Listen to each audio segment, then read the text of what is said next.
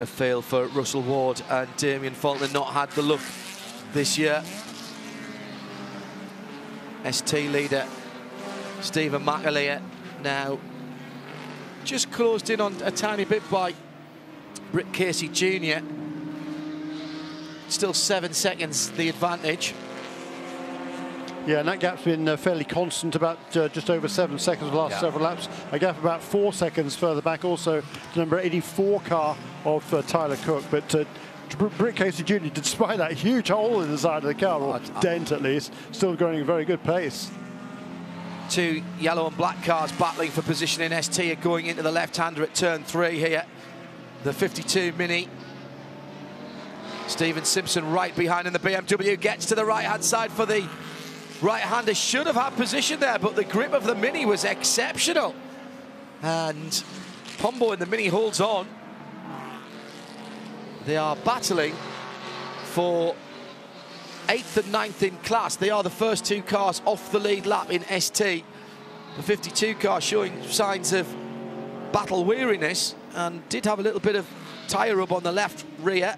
Some damage on the left front as well. As through goes the Aston Martin of Charles Espenlaub, not in that fight.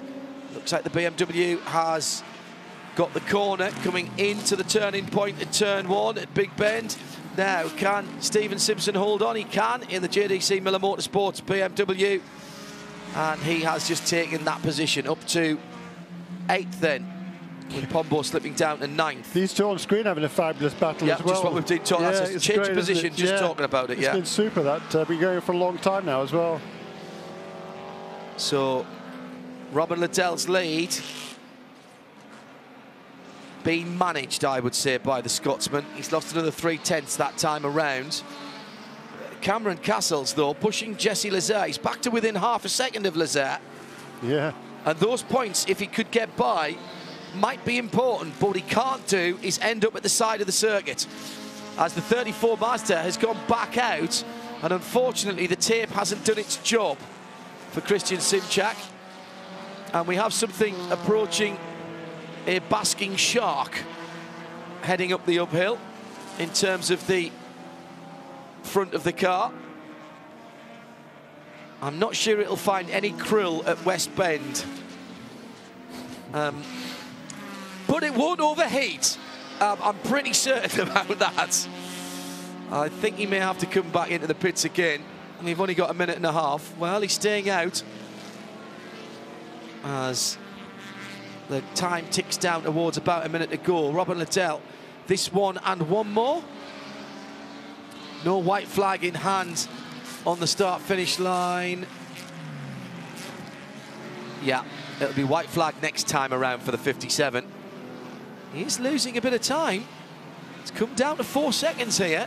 Dylan Matcheven's pushing on there. 57.6 last time around for Matcheven. That's quick. Very quick indeed. Everybody else at least half a second and more slower than Matcheven in second place in that number 28 Porsche. Just about 2.5 miles to go, maybe a little less for Robin Liddell, as now he's all goes by so quickly already at the West Bend. Well, this has been another cracking race, and Stevenson Motorsport are 1.5 miles away from making it 2 in a row. Just magnificently consistent to Robin Liddell, just lapping just around almost exactly 58 seconds flat for the last, I don't know, well, most of the race really, since he took over the wheel of that car from Matt Bell. It's been a great performance once again from this entire Stevenson Motorsports team. And they played the tactics perfectly, with Matt Bell coming in and getting a full set of Continental tyres in one of the full course cautions. That allowed them to only change the left side tyres and fuel it to the end when Robin got in. They were confident enough to leave Matt in it beyond his 45 minutes. And that has paid dividends. Matt Bell on the restart with new Continental rubber, able to drive away from the field, hand the car over in the lead to Robin Liddell. On the pit stop cycle, he came back to the front and has managed the gap. And it will be 2 wins in 2 races in the Continental Tire Sports Car Challenge for Stevenson, and John Stevenson is here to see this one as they take the Lime Rock Park 120.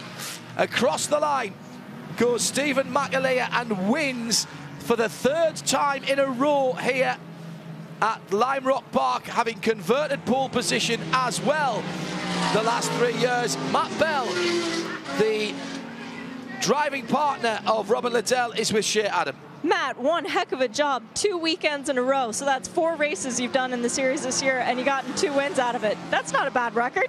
Yeah, we'll take it. I mean, again, this is one that was a little bit we didn't expect it. We didn't expect it to happen like this. But we showed performance. We had, our best qualifying, and by far both stints were the most competitive that we've been with this car. So the team did a great job. This is all on Mike Johnson with his strategy call to pull us in on that first caution. We went out on fresh tires while everyone else didn't have any, and then they took only 2 at the second stop, and it was just the perfect decision to go for. And I think that's what got us the win. We weren't outright fastest. We were maybe a hair slower than the 28 car there at the end, but Robin did his homework early on and cut through that traffic best he could, and yeah, perfect. A little bit sweeter having Mr. Stevenson here this week, though. Yeah, absolutely. It's always good to win with the boss around. He puts together a pretty good group of people here, so we're pretty happy about it. Congrats. Thank you. Yeah, exactly. Agree with you there, Matt. That was a great team effort, executed perfectly in the pit lane. You wouldn't bat against them going 3 in a row at the next time out at Road America.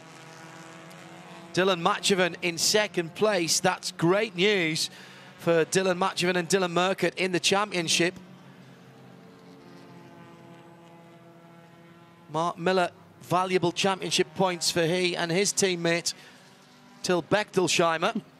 Tell you what, the championship's close. Well, let's hear it in GS. In GS. Well, we should say the championship leaders finished 5th position, Cameron Castles and Trent Hinman. Right.